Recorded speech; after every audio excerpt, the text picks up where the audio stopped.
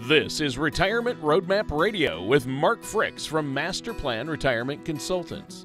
Listen in as we address your financial concerns and provide helpful solutions to put you on the path to achieving your retirement goals. And now, here is Retirement Roadmap Radio with your host, Mark Fricks. Hello again and welcome to another episode of Retirement Roadmap Radio with me, Mark Fricks, your host, and our co-host today, as always, the illustrious Mr. Tony Shore that will be joining us in just a moment. Have a really good show. I know I always say that, but it really is always a good show. So I'm like always right on this. But we do have a show that is a little bit different today. You know, we talk a lot about money and estate planning and taxes, and so today we're going to talk a little bit more about retirement itself. You know, I spend a lot of time with our clients talking about the transition. It is a major life transition. And so we're going to talk about that a little bit today and what to be ready for. It's what my next book's going to be about. Hopefully it won't take me 10 years to write it like I did the last one. But I'm already in year 4, so maybe it will take me 10 years to write it. I'm not sure. But the title of the show is 10 Things Not to Do When You Retire. So Tony, why don't you pop in here and join us and say good morning or good afternoon? Yeah, whatever time of day it happens to be, but I'm alive and awake this morning. I'm ready for the show. Again, I drank about 60 cups of coffee just so I could keep up with you today, Mark. It's hard, but I try. I'm reading books on the outside just to try to keep up. You know that. Well, you're a little bit behind, but six more cups of coffee, you'll be good to go. So. Or my wife tells me I'm a lot behind. That's the problem. Well, diet and exercise might fix it. But well, she should know. But Mark, every week on the show, you always have some great tips, strategies, things for our listeners. And I know you've been dealing with that. This is a busy time of year for you. I mean, a lot of people, because, well, the markets were crazy in January. We've got tax season is upon us. And so a lot of clients and a lot of our listeners have been calling you with some questions. And I know you're going to talk about some things that they need to know today. But to answer your question, I have been great. I'm doing good today. I've had a good week at work and with the family. How about yourself? What's going on over there? Well, you hit it right on the head. We have been super busy. Add to all of what you said, it's the fact it's the new year, and you have people with New Year's resolutions. You have people that are like, "Hey, I need to get on the track of retirement planning. Sure. I need a will." You know, all this kind of stuff. So you have some of that happening as well. We also cranked back up our workshops, and so we've taught 6 workshops in the last 2 weeks. And so every time we teach a workshop, we'll have 20 or 30 people wanting to meet with us and talk about what we talked about. So that has cranked up a lot too. So we're adding staff. We added staff last year. We're adding staff. We're already interviewing this year to add staff to take everything else off of me, so that all I'm doing is being in front of clients, in front of classrooms, in front of radio, in front of TV. And that's my job is to be out there and take care of clients, and so they are doing a great job with that. They're getting it off my plate. I'm hoping to get to the point to where, I'm just doing nothing but that. I think right now the thing bogging me down are emails, and I don't mean that from clients. I mean from the 400 from junk, and I don't know how to get rid of them. So I have to go through and click and delete them all because most of them are junk. 1 or 2 might be an article I might want to read, but that's probably the biggest. If I had an email associate, I think I'd be okay. Well, I think you could get somebody in there who's an expert, if you use, depends on what email program you use, who can help you filter all the spam out. So maybe a better spam filter. But you said, it's funny, I had to chuckle. I wanted to jump in there because you said you're hiring. And I'm like, yeah, you don't have to tell people you're hiring because you run a business. And so we assume that right now every business in America is hiring. I think isn't that a safe assumption? It is. But we've not lost anybody. That's the great part. We never laid off. We never lost anybody. That's really good. So we're just adding to the structure and that kind of good stuff. So that's a great problem to have. That is a good problem to have, and that's huge. Well, okay, where do we begin today? What's the topic du jour? Yeah, so say? again, 10 things not to do when you retire. And again, it's more about life. And so the first one, just to kind of give you an idea of the direction we're going in, is to enjoy retirement, but don't become undisciplined. And so this is kind of how things happen. So somebody retires, and the first day or two they sleep late. First few days, hey, it feels good to lay in bed. Then they start puttering around the house and doing some of those little to-do lists they've been behind on. Maybe they'll play a round of golf or two, hit a couple of tennis balls, and one day they wake up with a raging case of anxiety because they realize their structure's gone. The structure of getting up and going to work, or getting up and going on Zoom, working with other associates, or I call them comrades, right? Comrades in arm, because we're creatures of habit, and we almost immediately stop the habit that's been going on for 30 and 40 years. And so suddenly we're like, am I going to just freak out here? Am I going to pass out? Am I going to just not know what to do? So enjoy, but bring discipline back into your life. And it could be something as simply, first of all, start thinking about what life's going to look like. What do you want to do? What do you want to see? What do you want to experience? Maybe it's classrooms. Maybe it's maybe you have a bucket list. Maybe you want some new healthy routines. Maybe you want to start actually using that treadmill that holds all the dry cleaning when you come in the door there. You mean my really expensive clothes rack? Don't make fun of my clothes rack now. Exactly. Well, you never know when you might use it, right? Or trip over it. One of the two. That could be exercise, I guess. Sure. Right? Sure. But you've got to make sure you don't feel like you're drifting along through life with no purpose. And so start building on that and begin introducing discipline. Now, for some people, they wake up the next morning disciplined. I understand that. Sure. But most of us will wake up and just feel like, I'm free. And then 2 weeks later, they're like, oh, no, I'm free. Hey, wow! You took the words right out. Have you been spying on me? That's exactly what happens. Yeah. So that's the first one. Make sure you enjoy, but introduce discipline back in your life. Sure, and that can apply to not even just retirement, right there. Yeah. Well, that's true. That's true. But you're right. I mean, I think some people enter into retirement, and there are so many things that they need to do and mistakes they can make, and so it's tough. It's a balancing act. But if you have a plan and you work with a financial services professional who specializes in retirement, in other words, you're helping people retire every day. The rest of us just have to go through it once. But Mark, you go through the retirement process every day of your life. So it's good to go to somebody who specializes and knows what's going on. And so I want to encourage our listeners to give you a call, sit down, and have a plan. So what's the next thing on the list? So this is a little more practical here, is don't immediately downsize your house, okay? I am, every time somebody's approaching retirement, usually it's like 6 months to a year, they come in and say, we've decided we're going to sell and downsize. And I understand why, and in fact, I many times encourage it, but I would wait till after retirement because you don't really know what retirement's going to be like. You don't know emotionally. Well, first off, it can be expensive. Oh, yeah. And in our area, as many areas, I think now, there's a shortage of housing for people 50 and older. Yeah. So you sell this home you've had for 30 years. It's 3 stories tall, right? And move into this one-level ranch where the yard's taken care of, and you pay $200,000 more for it. And so that's problem one. But it's just a matter of it's too much change, I think, at once. So wait 6 months to a year. See, you may figure out that this house may work after all, because you don't know what retirement's going to look like. Yeah. I've rethought this several times, and I've seen enough people go through this, and even to the point they move again. So they moved right before retirement, and then they go, oh, well, this didn't work out. And especially if it's long distance. Some people will say, well, I got a kid that lives in San Diego, and I've got one that lives in New York, and I've got one. I said, well, which one are you going to move near to? The one with the grandkid. Okay, so they move there, and then guess what happens? kid 2 has a grandkid, right?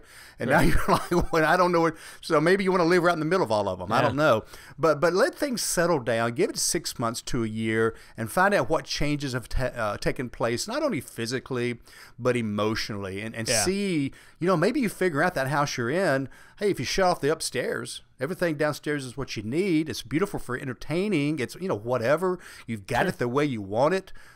Let's just keep it, And so wait a while. It depends on your own. Everybody has a unique situation there with what they have and what they need. But you're right. That is a good way to look at it. And you're right. I'll tell you what. My wife and I wish we lived in a Rambler now. I mean, of course, we're both in our 50s, but we see the writing on the wall. Yep. And you're right. Those are just hard homes to find. The one level that's going to be yet the size you need, but one level. And it's just those are actually more expensive because there are so many of these big 3-story houses that were built over the last 20 years. Nobody was building Ramblers, right? So that's the problem, or ranch-style houses, I should say. Well, and the other thing, too, that I think, I'm sorry to interrupt you, Tony, but, if you've got a little bit bigger house, you could consider renting out a room. Sure. Or renting out the basement, making extra money. That's another good point. Yeah, plus if it's already almost paid for, if you ever needed to, you could do a reverse mortgage.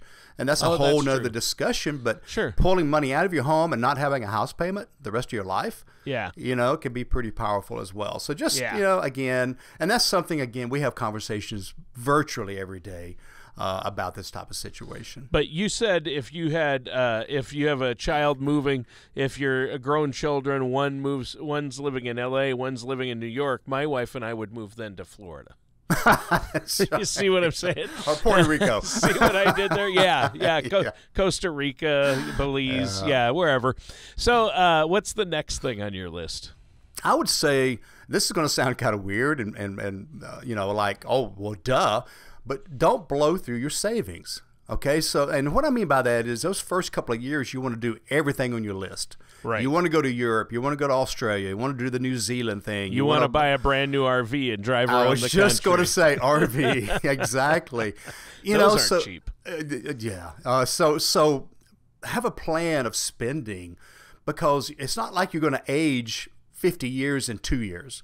So spread it out over 5 or 10 years and have a budget and realize you don't have to do it all at once. Sure. And so be careful, have a budget. One of the things we do, Tony, as you know, is we do a very intensive, well thought out income plan. What's coming in, what's going out, where's it coming from, how's it taxed? And we build in these types of things, but do we want to build in 4 major trips in a year? Probably not, depending on your money. So don't just say, hey, we may not live more than 10 years, let's go do everything, and before you know it, you're living 30 years, right? Or something like that. Right. So just be careful with that. It's this dirty word we don't use much called budgeting. I don't know if I can say that on a family station, but you use the B word. That scares people. People don't like that one. Nope. So that's number 3. Don't blow through your savings.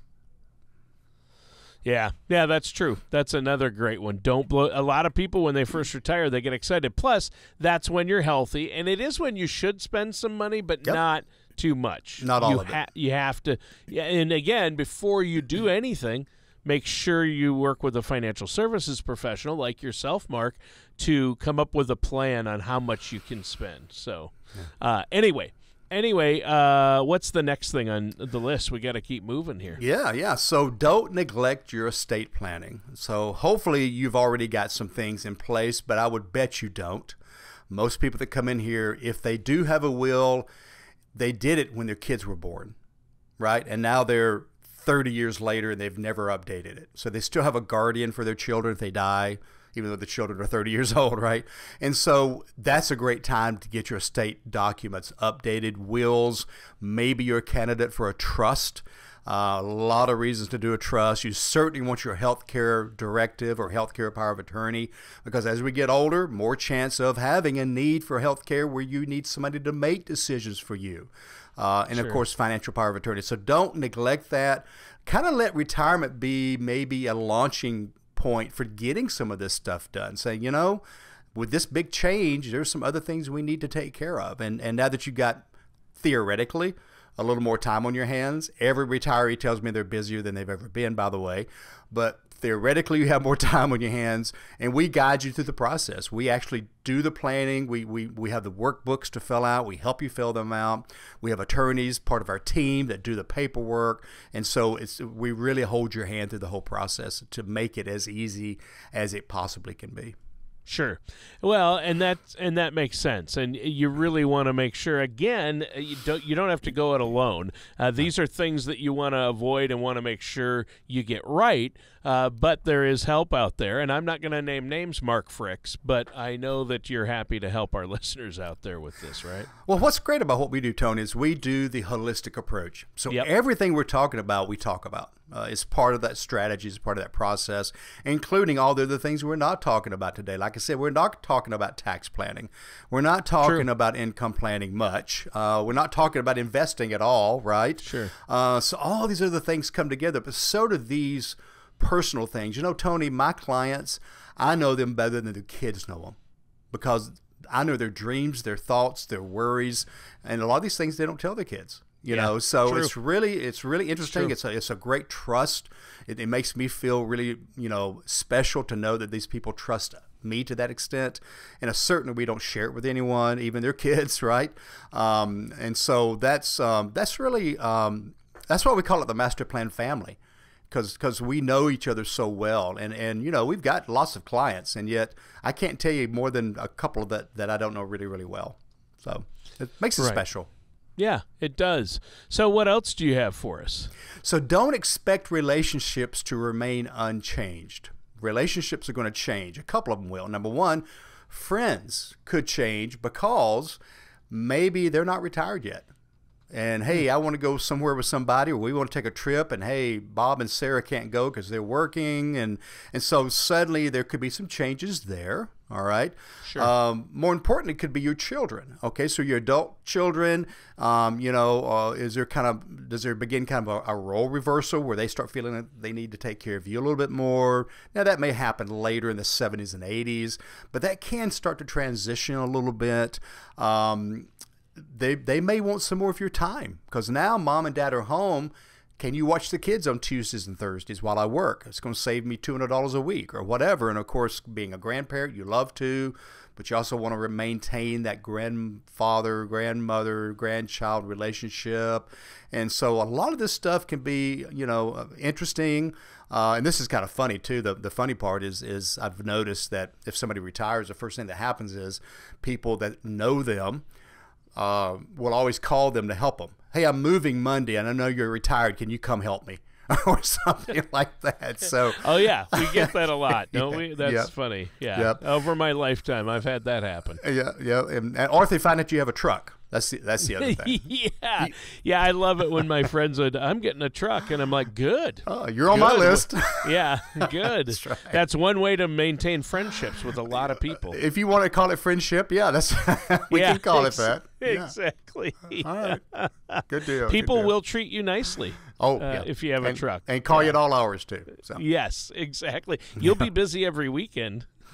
And during the week, too. Yeah, absolutely. Yeah, that's true. We don't discriminate. No. Yeah, my neighbor has a truck, which is why I don't need one.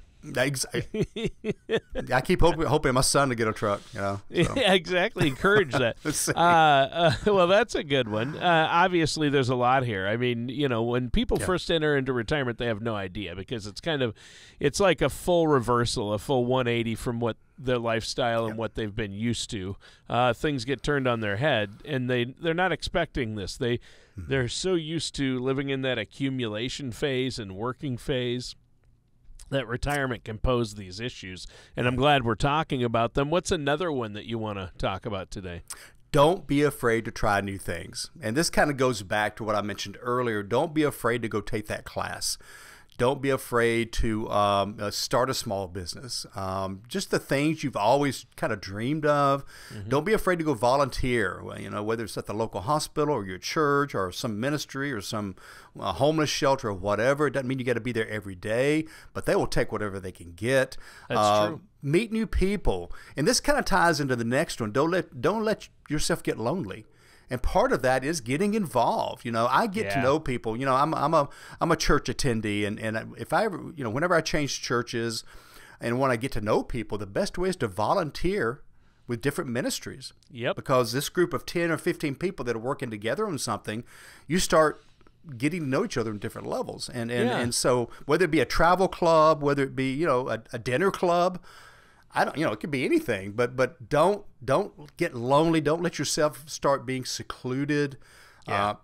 Don't let that everyday part of your life be that you get up, have a cup of coffee, a little bit of breakfast, pick up a little bit, watch Fox News or whatever you watch, eat lunch, and don't let it be something different every day. And Right. some of those need to be getting out of the house. It's easy to get into that rut in retirement, I think. And you've seen this with people you work with. It's easy to get into a rut, and it's easy to convince yourself, well, that's too hard to, it's too hard. There's nothing to do. And then if you tell them, oh, no, there's a lot of ways. Yeah. There's so many options out there and ways to stay active and stay involved and be with people in retirement, but it's easy to convince yourself, oh, it's too hard. And I think a lot of people convince themselves of that, but there are so many things. There's book clubs, there's Bible studies, there's Uber. There's Uber. Drive you for don't Uber. You don't have. Well, that's true. You can be an Uber driver. Yeah. That's true. And just work when you want to Or and if make you a little don't bit have of your money. own car or don't like driving, you can Uber to places. You can Uber Sure. and pay for the Uber. Absolutely. So Yep. yeah, I mean, there's a lot of ways to make it work, and I know you have a litany of ideas that you can give your clients because you've seen it all and can give our listeners. Right. So if they want to get more ideas about this, they can just pick up the phone and give you a call really quick. Absolutely. Before we go on. What's that number? Phone number? Yeah. The phone number. What's your number? I thought you wanted your magic number. No, I'm asking actually, Mark, for the number. I thought you wanted my believe is- Social Security number for some No, reason. I don't know. the number we're looking for is 42. 42. Okay, no, 770-980-9262. Maybe easier would be the website, masterplanretire.com. Great way to not only schedule an appointment, but find out more about us, find the workshops. That could be something you do. I talked about classes. We've got several workshops that we teach every month about taxes and Social Security and other things. We got one coming up on estate planning here in the next few months. So that's a great place to go, masterplanretire.com. It's perfect. And as you know, Tony, anybody that listens to the show, I will give 30, 40 minutes of my time just to chat. Questions. I can't give recommendations because I don't know them at that point, but I can certainly give some advice and give some direction. Sure. So make a call, check out the website, and love to meet with you. Yeah. I know you love talking with folks and would love to hear from our listeners. Yep. And you have so many reports you can run for them regarding the financial side, like Social Security, or talk to them about, how to plan for healthcare and retirement. But really, these lifestyle issues and what you do in retirement is just as important as the financial side, and then sometimes more so. My grandfather will turn 101 this month, February, is his birthday, and he's going strong. He's walking. He's still mentally sharp. People can't believe it. Now, up until this past year, he drove. He has a vehicle, and he hasn't been driving lately since he had a stroke about a year ago, but he's getting back. The use of his right side's come back, and now he's with a walker, but he's walking. He looks sharp. He's painting. He paints every day, and I just went to visit him, and he told me he's looking at buying a new camper. Oh, I love because his current camper has steps up into the bedroom section, which are hard for him. Sure. And he needs something in case he has to be in his wheelchair, so he wants to get one with a lift and go camping still, a fifth wheel trailer to pull behind the truck. I'm like, and Etta, his wife, is sitting there. He's outlived 2 past wives. Oh, wow. And she's sitting there and just rolling her eyes like, yeah, we're going camping. So anyway, you want to stay. And his secret, though, the point is stay active. He stays active, and you have to. And that was kind of the final thought on that was it's not good for you just to be lonely and just to not do nothing. You will physically deteriorate. Yeah. I've seen it happen over and over again. Yep.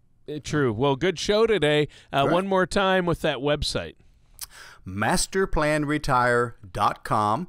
Number 770-980-9262. Again, just say, hey, I listened to the show and I'd like to set up a time to chat with Mark. It could be a telephone call. It could be a Zoom call. It can be you come by the office. Our main office is in the Atlanta area. And we've got some satellites all around the Southeast. But most importantly, we really love Zoom or phone calls for the first chat because we're just talking. Find out what's going on, what your concerns are, goals, things of that nature. So it's 770-980-9262 and masterplanretire.com. Hope to hear from you. I love hearing from listeners. I had a meeting last night with a listener and said he was telling me what I talked about in the show, and I'm like, oh, I remember that show. So sure, that's it's awesome. It's a lot of fun. It really is. All right. Well, hey, that does it for today's episode of Retirement Roadmap Radio with our host, Mark Fricks. And as always, thanks for joining us. All radio shows are available on podcast on all the major podcast carriers. But finally, let me just remind you, always plan well and prosper. Have a great day, everybody.